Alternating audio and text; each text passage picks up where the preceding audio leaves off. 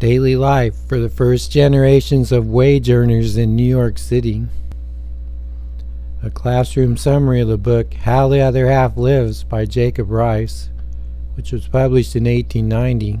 Additional details of work and life are taken from the book 5 Points by Tyler Anbinder, told using illustrations from the books by Riis. In the year 1740, the population of New York City was 10,000 persons, but 2,000 of us were enslaved. The city occupied land only from the eastern coast to what would become Central Park. Everywhere else was forested. Hidley says that the small area that would later house the tenements of 5 Points area was under a 15-yard or 15-meter deep lake that was 2 miles or 3 kilometers around. The outlet connecting the lake and the Hudson River later became Canal Street, and a path that was used to take cows to the lake later became Little Walter Street, and then Mission Place. In New England around the year 1800, 90% of us were farmers working our own land, living mostly off our own crops, and exchanging daily assistance with neighbors. Only 10% of people were artisans and shopkeepers, and these often had a live-in apprentice. There were almost no employed or unemployed persons. In fact, the first factories had trouble finding employees. Farmers exchanged goods through the barter system and had little money to purchase goods made in the first factories. Beginning in the 1820s, there was a rapid expansion of commercial activities in the U.S. as people began buying and selling everything for profit. The number of factories and workshops grew with the number of employee customers who worked in one factory or in its warehousing, distribution, and retail sales, and used their wages to purchase goods made by other factories and workshops. To obtain profit, business owners had to pay wages to their own employees, who then purchased goods from other business owners.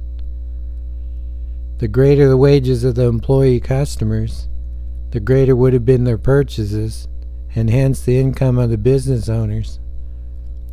But each owner worried that purchases would occur at someone else's factory, and so kept wages at their own factory as low as possible, though this curtailed their own income. In society as a whole, wages and purchases rise and fall together. In 1845, the New York Daily Tribune published a series of reports on the low wages and poor working conditions of those of us who worked in the small-scale sewing shops of New York City. Sewing work was mostly done by hand, and often in rooms that were so hot that everyone was sweating. The reporter George Foster labeled and described the sweatshops of the textile industry just 25 years after the Lowell mills were built. Those with better paying jobs bought clothes, strolled the avenues to be seen and to see, became volunteer firefighters, had casual evenings dancing and drinking, and went to the theater, which was more interactive than occurs today. The audience interrupted the actors by shouting comments, and the actors would comment to the audience. For example, an actor would turn to the crowd to say, "Don't you boys?" and this would make the audience cheer. The audience most enjoyed portrayals of themselves. The Grand Duke's Opera House was entirely conducted by boys.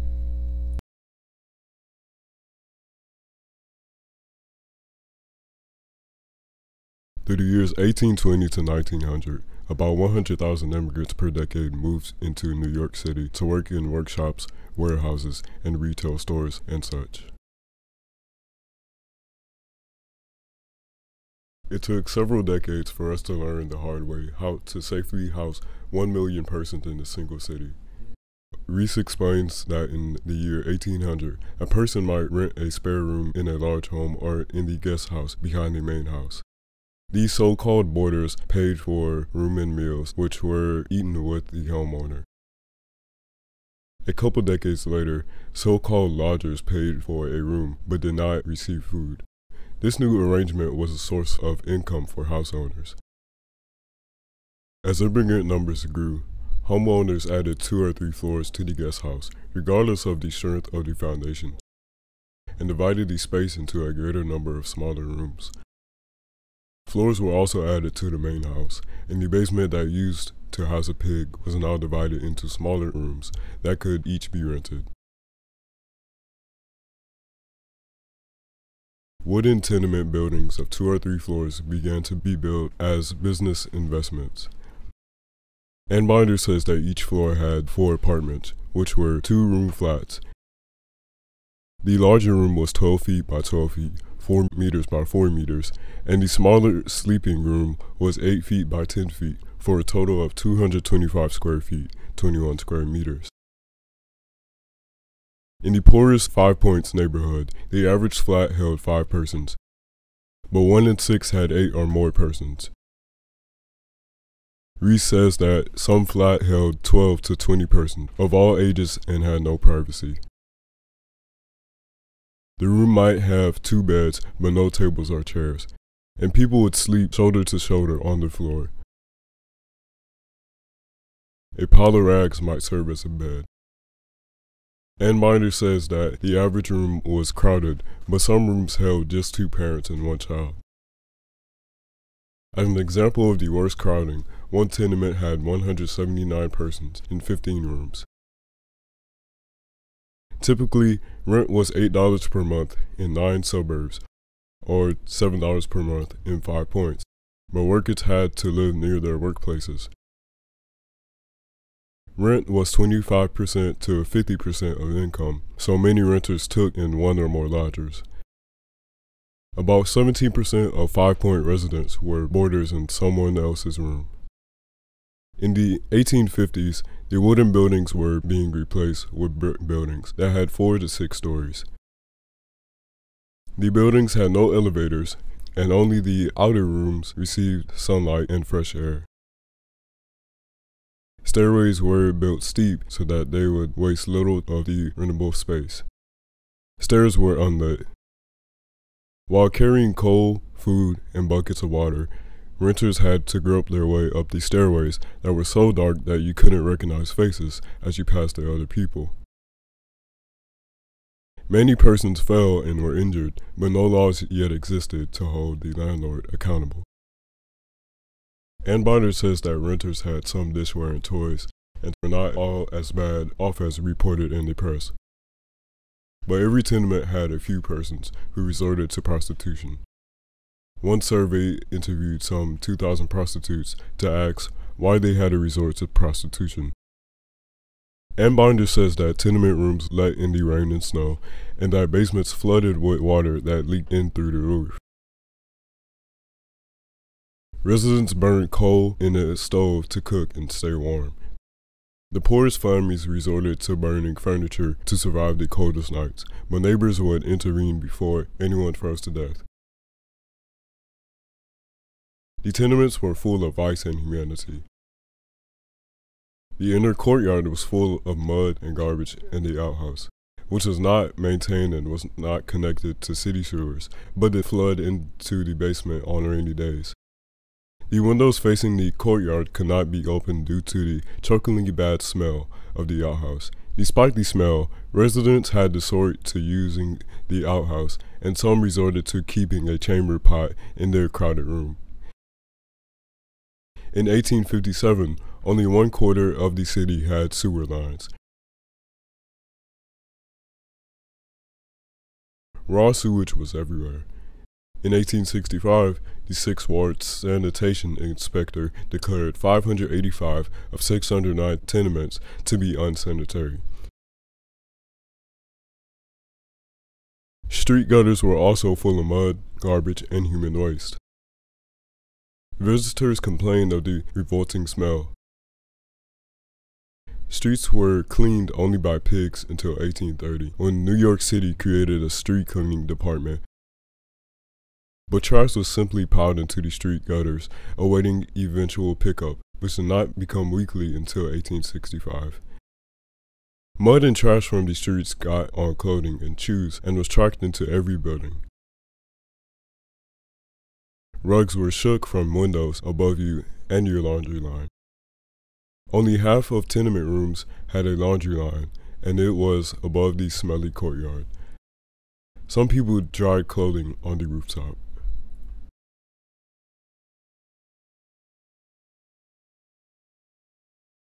Tenement crowding caused cholera and other epidemics to occur and kill as many as 1 in 5 renters, plus 1 or 2 building owners or managers.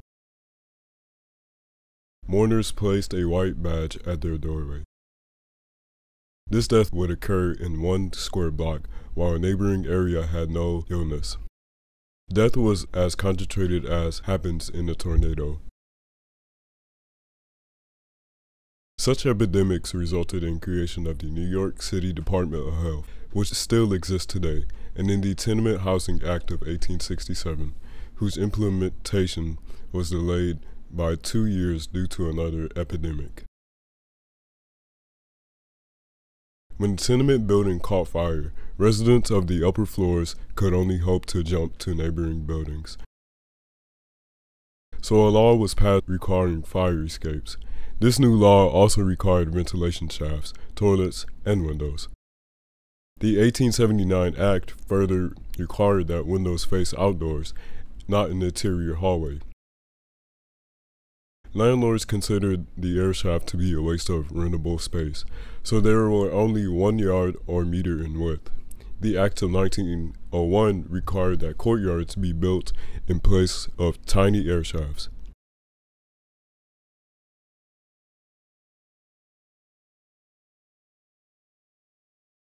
Five Points had dozens of flop houses, which rented sleeping space in a bunk for 3 cents per night, $1 per month, or on the floor for 1/3 that price. Typically, 2 persons shared a bunk. About 5% of New York City residents slept in basements, but half of those persons lived in 5 Points. Basements had no air or light, and the musty smell got into clothing and people. Some salons rented cots near the back wall, where persons could pay to sleep even though customers filled the salon.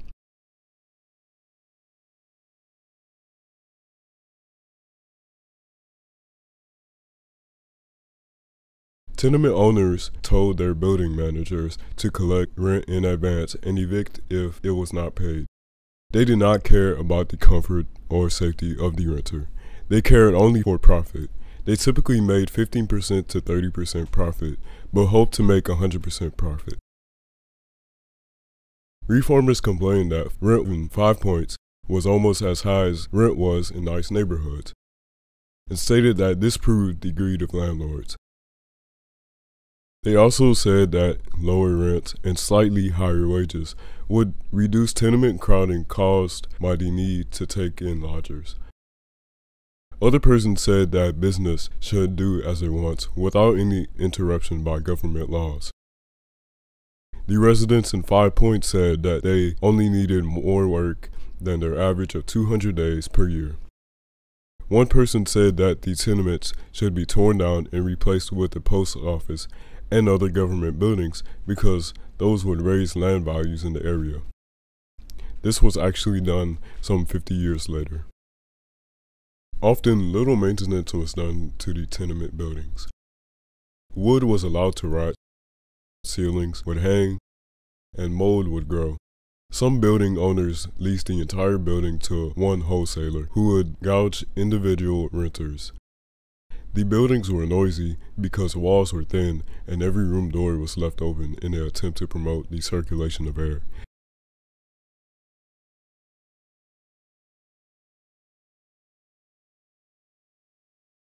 Tenement buildings ran out of water due to the hot summer months. It took some decades for us to learn to put water storage tanks on rooftops.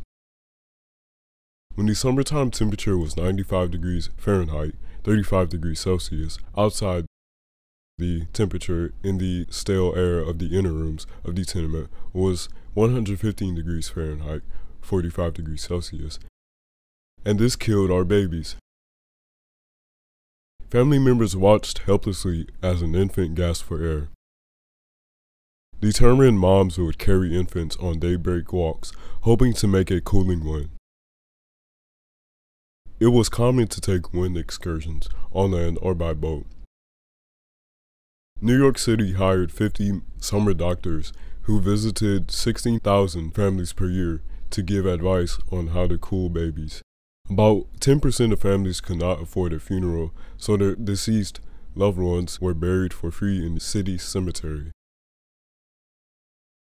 Little coffins were stacked high and taken to the cemetery, where infants were buried in groups of 12.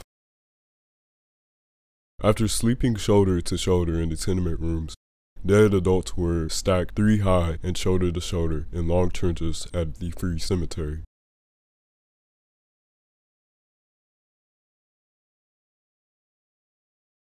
Each week, a typical family might earn $6, but pay $2 for rent and pay about $1 for bread, $1 for milk, 30 cents for butter, and $1 for 8 pounds of meat. They also bought coffee, potatoes, and pickles. Cheap milk was watered down and sometimes had contaminants that killed children. When this occurred, the manufacturer paid a fine of $150 to the sanitation department. Riis accompanied a doctor who visited the tenement home of a man no longer able to work due to lead poisoning received on the job. The mother and one child had a contagious eye disease that had gone untreated. The family lived on $2 per week and a few loaves of bread, plus a piece of corned beef sent to them on Saturdays by a priest and nuns.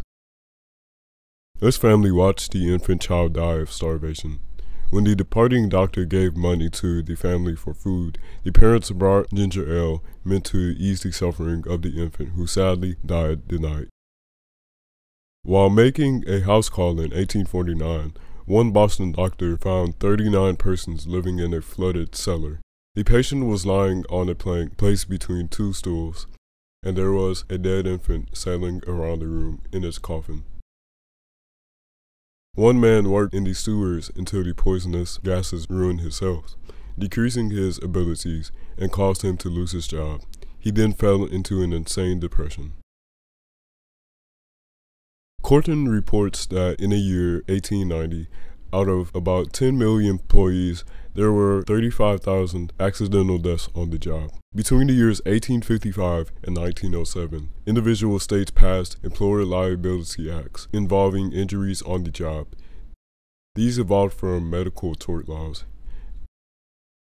An injured worker could sue an employer for negligence and demand compensation. Beginning in the year 1902, states created workers' compensation insurance plans that employees could purchase. The insurance would more readily but partially compensate injured workers if they agreed not to sue in court for negligence and full payment. In 1884, the Bureau of Labor was created in the Department of Interior.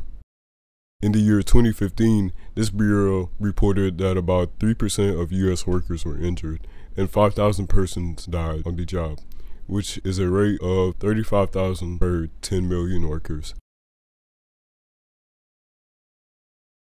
In 1970, the Occupational Safety and Health Act was created to improve the safety of workers. In the clothing manufacturing industry, the small-scale employer, who Foster described as the sweatshop operator, hired a handful of employees to fill an order for a few hundred to a few thousand items. The item might be a shirt, but not its buttons or holes, or it might just be the buttons and holes, or maybe the entire shirt. The sweatshop owner might rent a room or two or a hallway in the tenement building, own a handful of sewing machines, rent 2 others, and sometimes make 50% profit on a clothing order. A husband and wife team might earn more money, but also sewing along with their employees and obtain a profit of $30 per month. The hired family might take cloth home to work in the tenement room where they live. The room might be ankle deep in cloth debris. Every family member over the age of 10 or so would work 12 to 16 hours per day in the home, 7 days per week. This did not leave time for parents to learn English or for their children to attend school. It typically took 1 or 2 generations for immigrants to learn English. New York City contained a mix of languages that changed with every city block. By the year 1890, child labor laws had been passed to outlaw employees from hiring children under age 16 to work in a factory unless the child was literate, and no children under age 14 could be hired. But New York City had just one labor law inspector for all of its factories. Child workers were told to lie that they were over age 14. No proof of age yet existed. The child labor laws applied only to factory, not to the tenement sweatshop or wager work done in the home. Laws also limited the factory workday to 10 hours, which had to end by 9 p.m., and required a 45-minute dinner break. While Prussia and other European nations began passing comprehensive child labor laws in the year 1839, the U.S. did not until 1939.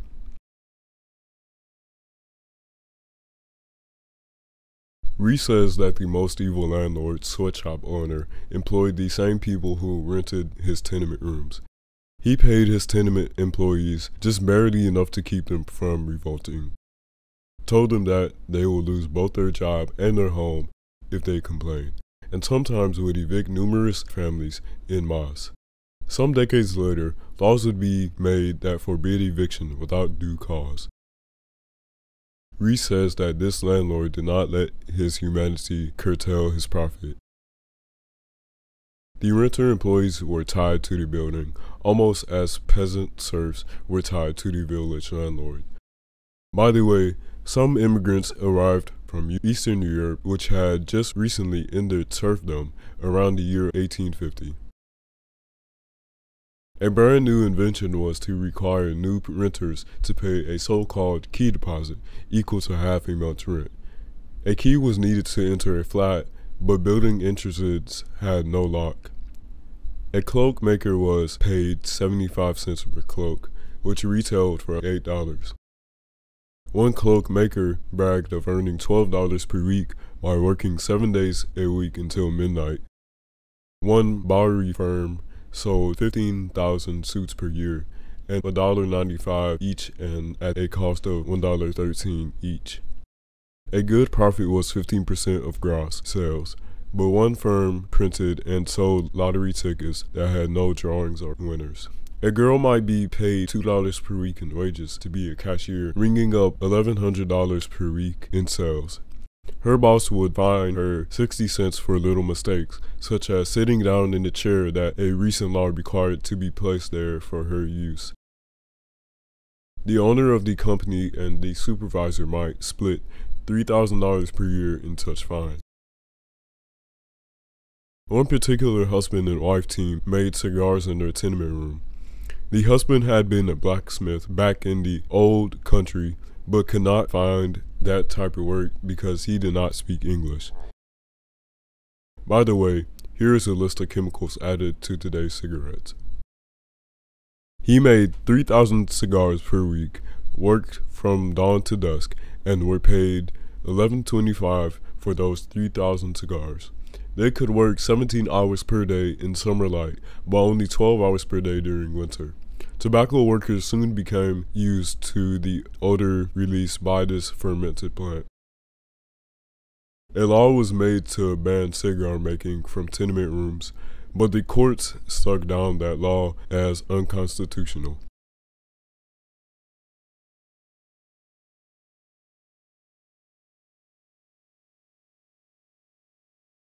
Smiths and masons and such who moved from the slavery of the South were not allowed to work in these industries within New York City. Riis was surprised that white oppression still occurred 2 generations after the end of the Civil War. Former slaves were allowed to rent flats in only the worst tenements and only under the condition that no building repairs would ever be made. The boundaries between black and white neighborhoods were lined with so-called black and tans, which were bars that had a mixed crowd. Jim Lowe combined shuffle with Irish dance to create tap dance. Former slaves held contests for aristocratic walks. The prize of a sugared and frosted cake was given to the winner of these so-called cakewalks. Former slaves enjoyed owning pianos and went on to invent cakewalk music, then ragtime, and then jazz and blues music. The character of human beings is such that we say, "Oppress us and we will make music." Louis Armstrong is the greatest American because of the revolution he created in music, including the solo. Dr. Martin Luther King is a great hero because he fought injustice. George Washington had only to fight armies.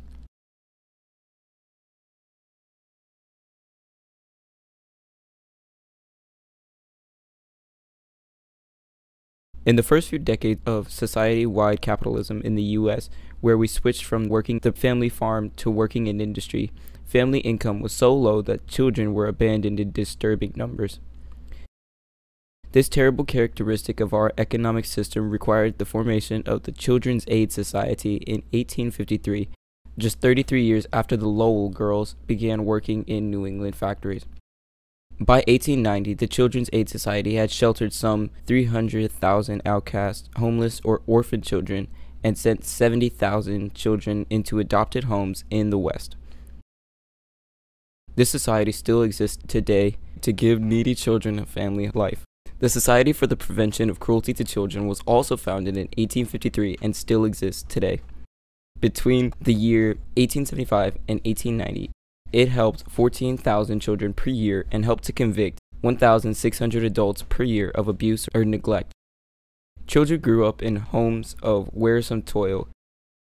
In the year 1890, there were 1.5 million persons in New York City, including 45,000 infants, 160,000 children under age of 5, and 450,000 children under age 15, including 15,000 who lived in the asylums and institutions of New York City.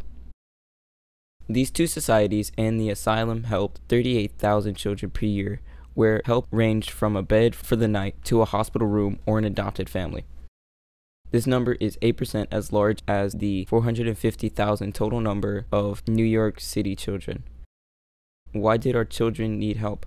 Because the wages of their parents were too low. Wages were so low that tenement renters would burn wooden structures for heat and would remove and sell metal fixtures, as still occurs today. The official U.S. estimate in 1890 counts 360,000 poor out of 1.5 million persons in New York City. Riis titled his book The Other Half. Wages were so low that 10% of New Yorkers had to ask for assistance from charities. One doctor said that in 9 years of practice, he knew only one tenement family who had obtained permanent improvement. One woman explained that we get so downhearted that we just have to go where something is going on or we just can't stand it. Riis also said that Pampers were bankrupt in hope, money, courage, and purpose. A person who has no hope might see suicide as the only way to end the constant daily misery. Persons who attempt suicide were sent to the insane asylum. There they were chained together while taken on a daily exercise walk. In 1889, some 1,400 persons were sent to the insane asylum. Older persons were no longer nimble enough to keep jobs and might die homeless in the streets. Others died in almshouses, which is an old folks' home that was run by a charity. A city or country might operate a poorhouse where elderly and disabled persons would live and work. In 1935, the U.S. Social Security Act began the process that would lead to a retirement system for workers so that they would no longer starve and die in the streets after becoming too old to work. 1 in 4 babies died before reaching age 1. 3 companies sold baby insurance. They charged from 5 cents to 25 cents per week and paid $17 if the baby died. There were thousands of homeless children who huddled together to sleep in the warmth of exhaust vents, sandboxes, in the pipes of old boilers, or just inside the doorway of any unlocked building. Beat cops shooed them on as they encountered them. In the year 1889, the Children's Aid Society housed 12,000 boys and girls by operating 5 lodges for boys and 1 for girls. The society also operated 21 industrial schools, 2 reading rooms, a cottage for disabled girls, a brush factory that employed disabled boys, and a school for typing, dressmaking, and laundry. Some 4,000 children attended these each day. The homeless child had a slim chance of becoming an artisan.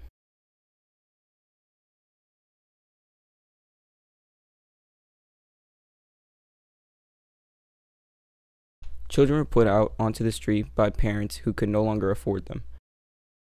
One child was found with a note that read, "Take care of Johnny, for God's sakes, I cannot." Throughout history, children have been abandoned at the doorstep of the wealthy by parents who hoped that the life of their child would be better in his or new home. On each summer night in New York City, a few children were abandoned at doorsteps, but nearly all of them were taken straight to the police and then onto an asylum. One boy, who was dressed in a simple rag, began singing when he got his first bed to sleep in and was given breakfast of a whole egg and 3 slices of bread. He hadn't gone to school, lived off of bread crusts, and had been sleeping in a pile of hay on a barroom floor. Abandoned infants were always taken to a hospital, but 80% to 90% of them soon died because they were too far gone to recover.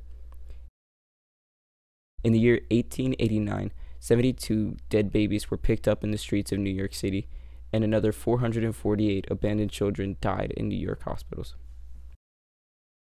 The foundling asylum of the Sisters of Charity opened in 1869 and still exists today because they said all children deserve the right to grow up in a loving and stable environment.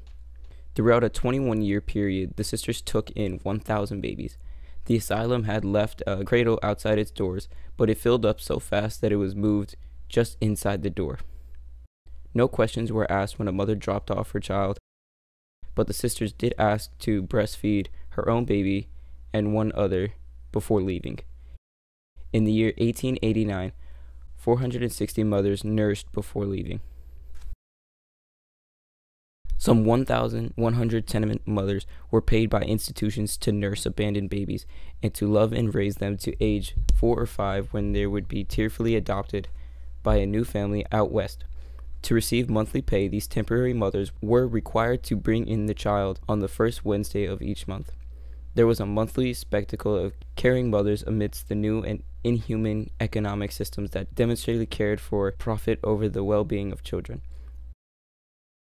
Profit was increased by paying wages below the level needed for subsistence. Riis said that the tenement renter labored to make the most of a scant opportunity, working throughout a lifetime just for food, rent, and clothing, and had no time for heart or mind.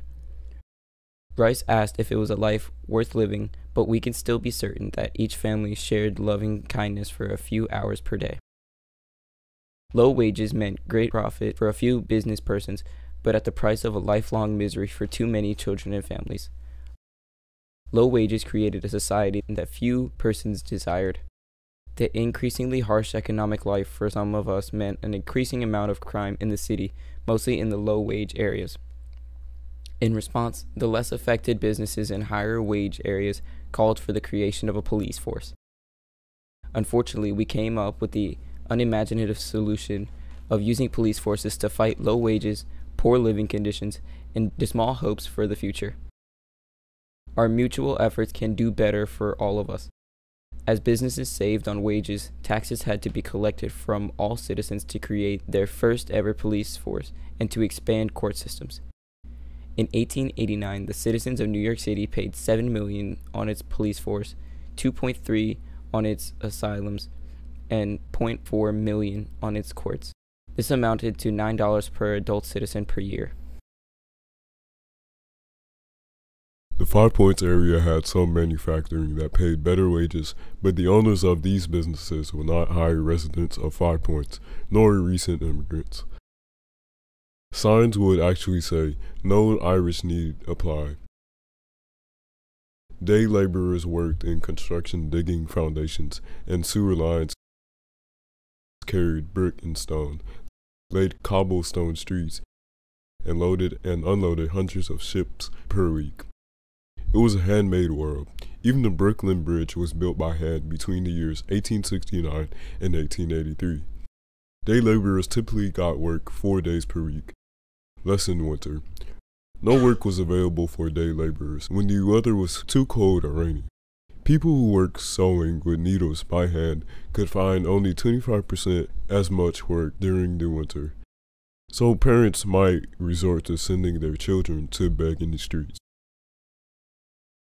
Day laborers suffered frequent injuries as loads fell, unfinished walls fell, and people fell from heights. Injured people, sick persons, and other older persons had no income. About 10% of workers purchased insurance from the Laborers Union Association, which charged $2 to join plus 12 cents per month, and paid $2 per week when sick or $15 for a burial. We would have to wait another 50 years before governmental systems would be created to regulate work-related injury, sick leave, and Social Security. Typically, work was available only 200 days per year for day laborers. Throughout the last 5,000 years of civilization, 90% of us worked or owned farmland. Only 10% of us were artisans, and very few of us worked for wages in shops. So unemployment could involve very few of us. In the few first decades after the invention of the factory, it was new thing to have half of the population working for wages and becoming unemployed with the frequent downturns of the economy. During the frequent recessions, day laborers obtained work only 1 or 2 days per week. Many day laborers and female servants became destitute street beggars. Soup kitchen lines would double in length. One mission fed 900 families per day. Clothing sales, production, and employment would drop to nearly nothing. Each morning, unemployed mothers would be heard in shops begging for work and offering to receive 1/2 or 1/4 pay. People who worked in the sewing industry had no financial reserves and were the first to be penniless. Ann Binder says that laborers' life was hard, dangerous, and financially precarious. Some immigrants would return to their home country, where they would grow their own food and gather burnable peat to keep warm.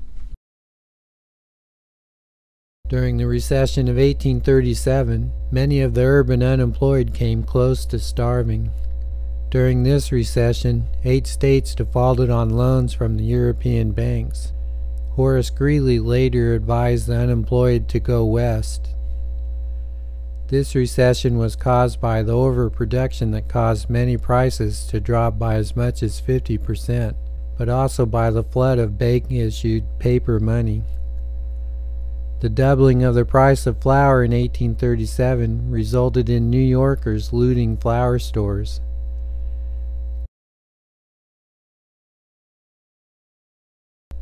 We began to see the relations between prices, inventory levels, money supplies, inflation rates, unemployment levels, consumer spending, and the quality of life of the workforce. These things are often discussed in today's daily news. Economic relationships and cycles quickly became more complicated and pronounced as industrial production, employment, and consumer purchases began to involve a larger portion of the population. Economic slowdowns resulted in workers losing their jobs, and those unemployed persons had no money to purchase goods, and this led to further reductions in factory orders. Newspapers described lives of misery, degradation, and wretchedness that lasted until a person starved, moved to an insane asylum, or died. One widow sewed 12 hours per day to earn $1 per week, took in 3 boarders to pay most of her rent, slept on the floor with her children, and sometimes had only bread and molasses to eat and a piece of meat on Sundays. Author Salone Robinson sold 50,000 copies of a book describing the lives of poor, young New Yorkers. People cared about children and donated to charities which existed to make up for the low wages paid by inhuman employers of parents. Few residents of 5 Points ever managed to earn enough money to open their own business. Sewing and shoemaking paid little for very hard work. Employers took advantage of newly arriving immigrants who had to accept any work they could find. The employer might charge a deposit equal to 1 week's wage on cloth that his employees took to work in their tenement home, and then made some threat of keeping the deposit. Half of 5 Points women worked in the sewing industries. In the year 1855, immigrants accounted for 96% of New York City's 12,600 tailors and 6,700 shoemakers, and 90% of glaziers who walked through the streets shouting, "Windows put in." 1/4 of 5 Points women worked as low-wage household servants in more wealthy homes, as we saw occurred in medieval Hangzhou, China. Servants were on call 24 hours per day and were given a day off only on every other Sunday. Servants were given a bed in an attic or closet and were paid as little as were the sweatshop sewers, but received room and board, though some commuted to work. Many employers treated servant girls terribly, demanding respect, obedience, and humility. A servant might be fired for being sick.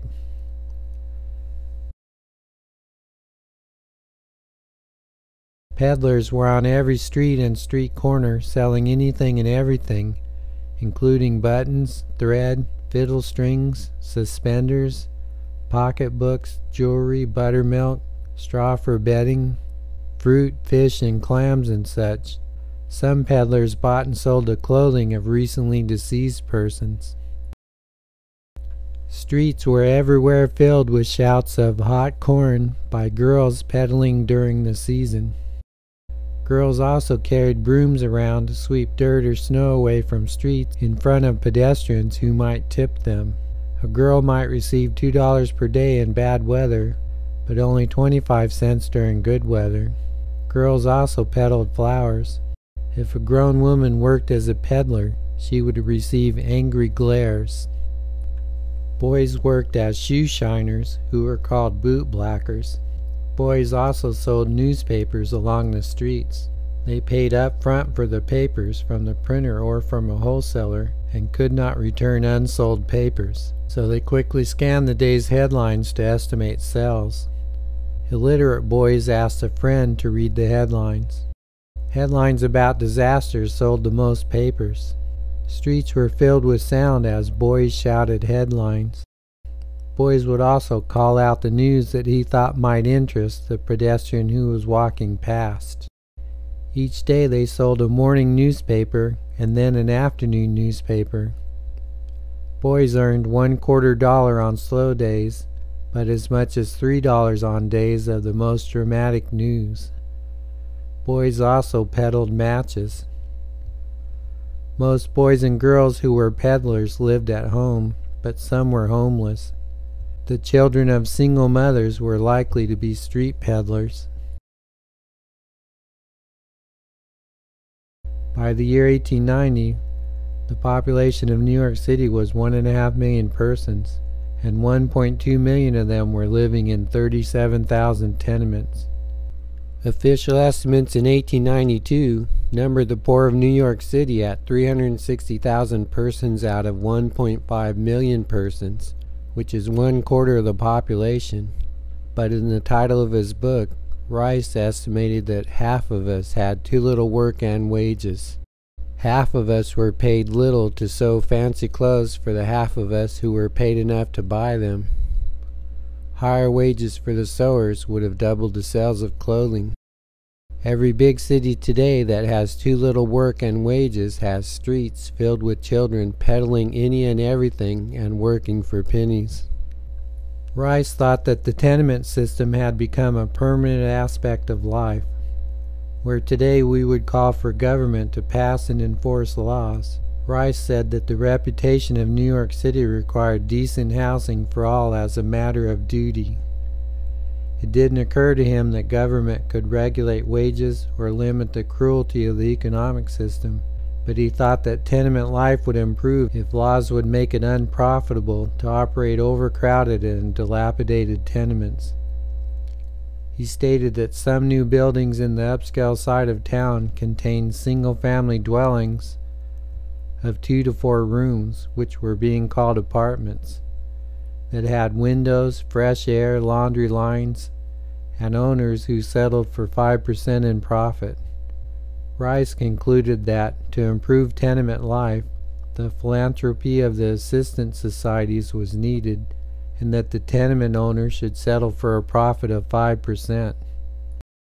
Such was the condition of capitalism just 3 generations after the Lowell girls began working in the new factories of New England. Life was very different for the wage earner than for the village farmer of New England. Just 50 years before Riis described tenement life in 1890, rich and poor homes were distinguished merely by the number of candles that were lit at night. By 1850, city residents were confronted by an increased contrast between wealthy and poor persons. The average Boston merchant left $5,000 in land and property to heirs when wages were $183 per year. Poverty, disease, and illiteracy became more concentrated and apparent, and an increasing number of persons were enduring poor living conditions. As the portion of us who became wage earners rather than farmers continued to grow, there were discussions back in the farming villages about some of us factory owners taking unfair advantage of laborers by decreasing wages. As early as 1827, some of us were publicly condemning the greed of some business persons. In his book Industrializing America, Walter Lick says that this caused some of us to question the very foundations of capitalism. Such injustice has occurred since the first cities of ancient Mesopotamia, but it had never before involved such a large portion of the population being employed as wage earners.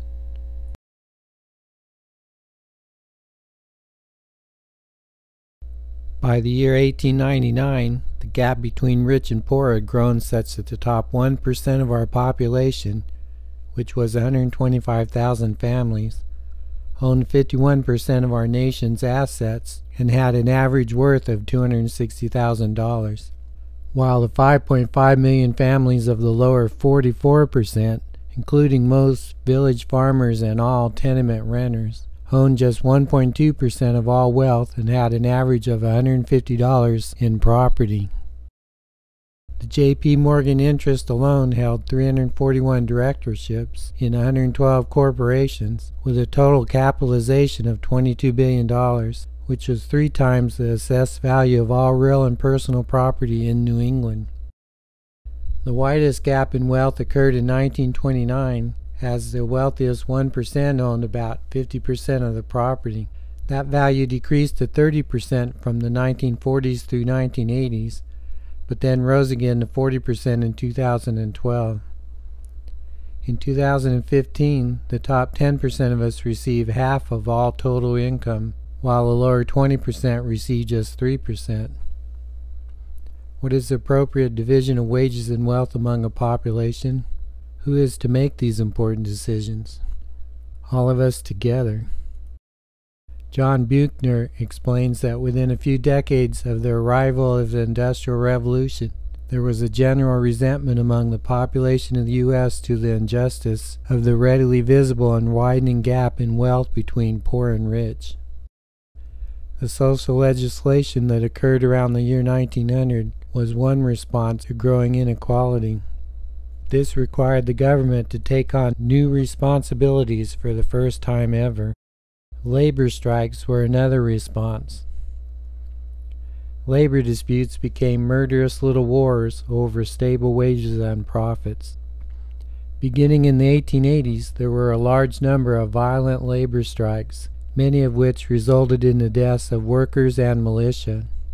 During the 1890s, there were 1,300 strikes per year, and these involved up to 3% of the entire workforce, or 500,000 persons, and up to 30,000 businesses. During the years 1877 through 1900, troops were used 500 times to quell labor unrest, and this showed that our corporate leaders had access to government police and were determined to suppress strikes at all cost. It is hard to imagine that some people are killed over their own wage and job. It is hard to imagine that some of us enrich ourselves by stealing the very lives, or at least the well-being, of other human beings, but it is the demonstrated nature of some business owners and executives. Recent reports show that some business owners and executives have little empathy for other human beings. When one business leader, John, tries to increase profits by decreasing wages, then all other business owners should complain that this will reduce their sales and profits because John's employees will have less money to spend. John tells his employees that if they give him 66 hours per week, he'll allow them 4 hours per day for their families, and in exchange he'll pay them almost enough to pay rent and buy food, and cause 1% of them to abandon half their children. Rather than just being comfortable, John can become very rich through the extra and unnecessary misery of employees. Rather than donate my lifetime to enrich John, some of us employees prefer the family life of gather hunters, Canela, and New England farmers. Most strikes lasted 15 to 30 days and began after announced changes in the rules regarding work assignments, discipline, or layoffs.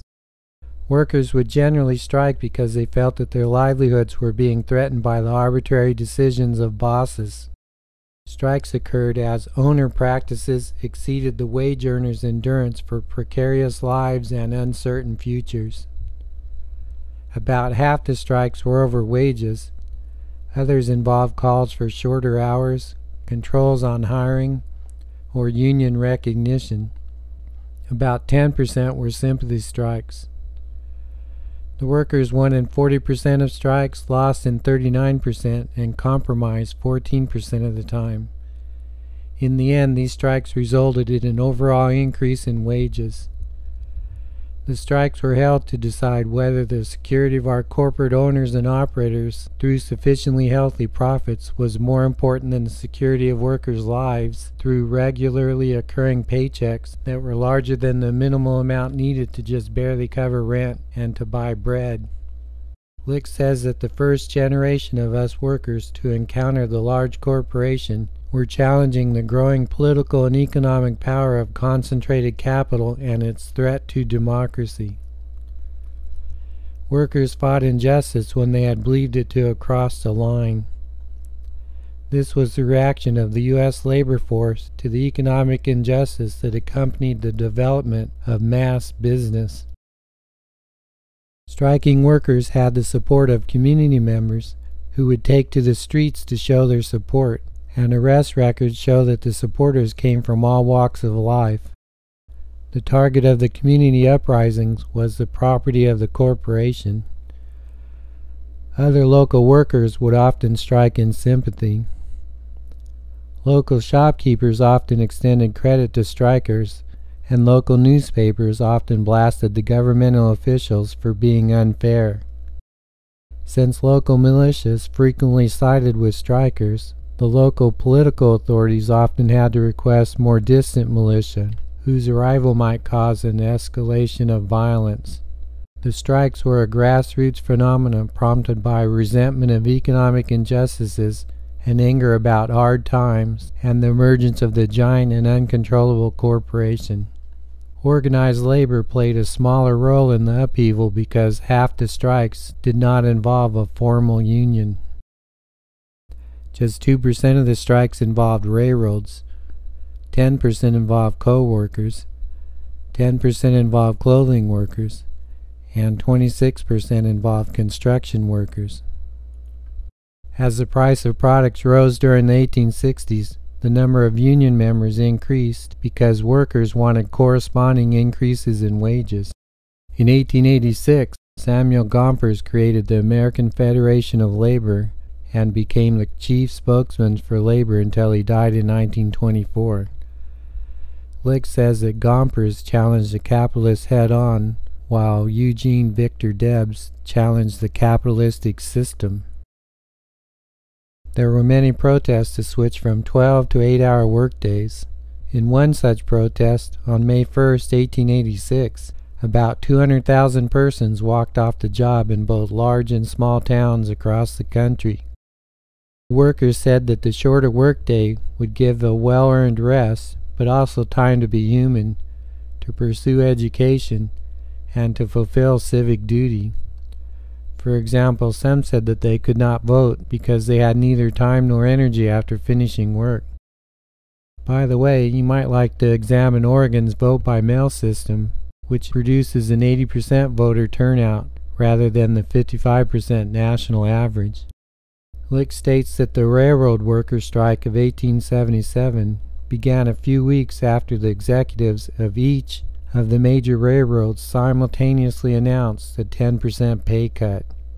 Many persons thought this was an example of the worst of our executives' backroom deals. In Martinsburg, West Virginia, the railroad workers of the B&O Railroad refused to handle the trains or even to let them pass through town. The president of the B&O Railroad persuaded the governor of West Virginia to send in the state militia. These, with which the corporate executive gained access to the levers of power, including the governor's agreement to use the threat of deadly force, made many workers wonder if the U.S. was a nation that stood for the corporate executive's profits or for the general well-being of all of its people. How would you handle this situation? The troops who first arrived in Martinsburg were on the side of the workers, but a fight did erupt and a striking worker was killed. This ignited a nationwide strike that spread to workers of other railroad companies and other businesses too. The entire B&O Railroad was shut down. Protesters then gathered at the B&O office in Baltimore. In the resulting riot, 10 of us protesters were killed, 16 were injured, and 250 were arrested in fights with police. The governor of Maryland asked the President of the United States to send federal forces to help restore order in what was the first use of federal forces to suppress labor unrest. Strikers in Pittsburgh were blocking all trains, so the local militia was called in. When they refused to take up their post, the militia from more distant cities were summoned in what the strikers viewed to be an invasion. As a trainload of those troops arrived, they opened fire on the blocking strikers, killing 20 and wounding 70. Word of this massacre brought the entire town into the streets to attack the militia, loot stores, and set fire to nearly all railroad property. After 3 days of fighting, 40 persons were killed, and 104 locomotives and 2,000 railroad cars were destroyed. Few railroad buildings were left standing. At Cyrus McCormick's Reaper plant in Chicago, a rally was broken up by police who killed 4 persons. That night, 2,500 persons met in Chicago's Haymarket Square to protest these killings. A bomb exploded in the midst of us police, killing 8, so we in turn shot 8 persons dead and wounded 50 others. This battle reverberated throughout the country. 3 days of rioting in Chicago left 18 persons dead. The railroad strike spread into a general strike as many workers from many trades struck in sympathy. This strike involved other towns, including San Francisco and St. Louis. The strike lasted for 2 weeks and halted much of the nation's commerce. This strike cost the railroad some $30 million and resulted in lost wages for workers. Many workers lost their job as they returned to work. In the end, thousands were jailed, hundreds were wounded, and 50 persons lost their life because the owners and executives of the nation's major railroads simultaneously announced a 10% pay cut for railroad workers. In Chapter 18, we will see that whenever a cost saving is envisioned, it often occurs that the suggesting executive receives a portion of that saving as a bonus. When the steelworkers of Homestead, Pennsylvania went on strike in 1892, the company's owners and executives instructed the factory guards to build fortifications. They also hired 300 extra guards. As these new guards first arrived, they were attacked by striking workers.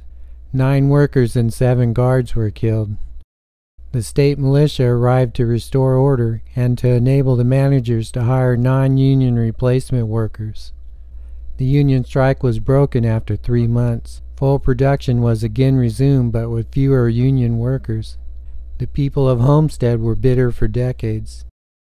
George Pullman had a manufacturing plant located in Chicago in which sleeping and dining cars were built for sale to railroad companies. He built lodging for his employees south of town, but charged high rent. Lick describes how in June 1894, Pullman announced a reduction in wages in response to the 1893 recession. When the announcement caused his employees to strike, he in turn closed down the plant and threatened to evict his lodgers. This strike quickly spread to once again shut down the nation's railroad system. The strike ended when federal troops killed 25 persons and wounded 60 others. Pullman then reopened his plant with new employees. Throughout these wage wars, some business owners and executives called for the police and military to shoot to kill. One executive said that the strikers should be given a rifle diet for a few days and see how they like that kind of bread. To these business persons, the month's profit was more important than the lives and miseries of other non-persons who dared to become inconvenient. This clash between workers and business owners came within the first 60 years of our shift from being family farmers to wage-earning consumers. When an employer uses power to mistreat workers, an individual worker can hardly fight back, so workers organize into unions to balance the power. In the 1890s, only 10% of workers were members of a labor union. In the 1950s, 1/3 of workers were union members. To avoid the balance of power between unionized workers and business owners, many owners and their political assistants continue to draft laws today that attempt to restrict union membership, even for government employees. In 2016, only 6% of private sector workers are union members, but 1/3 of U.S. government employees still belong to a union. The national wage peaked in 1973 and has decreased 15% since then. As union membership and wages decrease, corporate profits increase, and this is the income of the wealthiest of us. Workers struggled worldwide for 100 years, which is 4 generations, to obtain the 40-hour work week. It did not become law in the U.S. until 1937, though this law affected only 20% of workers initially. Without unions, employers might still require employees to work 66 hours per week. By the way, workers in France today have a 35-hour work week so that they have more time to spend raising children, which is a priority in life for human beings and for our mutual society and civilization, but not for the robber barons. Licht explains that many of those of us having legendary wealth often got that way by never being jailed for pseudo-legal tactics and by never considering the ill effects of our rapacious activities. For example, Jay Gould once tried to gain control of the entire gold supply of the nation through massive buying and by spreading rumors that he was acting on behalf of the U.S. government. He was never jailed for this action, though it jeopardized the nation's economy. He also illegally flooded the market with Erie Railroad stock and was forced to flee the state of New York. Gould managed to bribe a New Jersey legislator into passing a new law allowing him to hold the Erie stock within New Jersey. Rockefeller's Standard Oil Company began in Cleveland, Ohio. He grew to dominate his market by buying out as many competitors as possible, including 50 companies in Cleveland and 80 in Pittsburgh during the years 1865 to 68 alone.